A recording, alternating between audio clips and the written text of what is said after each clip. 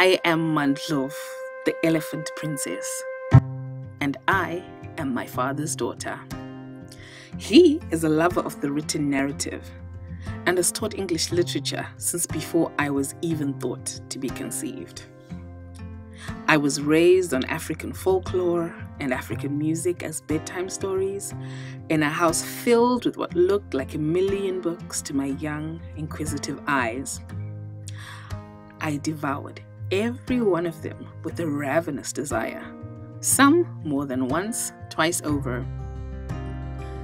Like clockwork, at 6:30 every weekday morning and 8 a.m. on weekends, my father would sit with his newspapers at the dining room table with his cup of good old Tanganda tea.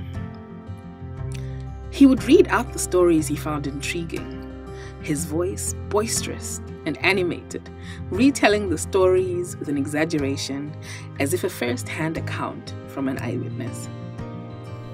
3 decades into these early memories, I have the exact same routine.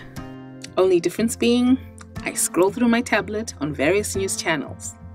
This is obviously an inherited, unquenchable thirst for stories. His love for the craft inspired my love for film, a form of literature that took what for my formative years was visualized from my imagination into something more tangible and something more me. His love for teaching literature inspired my journey into curation, the celebration of African stories by African people. Storytelling, as we know, is fully ingrained in our African DNA. It's been a journey filled with color, which has translated to my hair, nails, and clothes, as anyone who's ever met me will attest to. And to some, a sign of my seeming unending midlife crisis.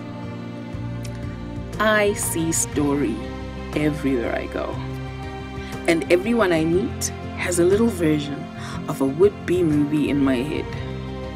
I dream of the day that we can re-image our continent through our own eyes, and hopefully all the little movies that are the people I've met and the places I've visited get to be a part of that.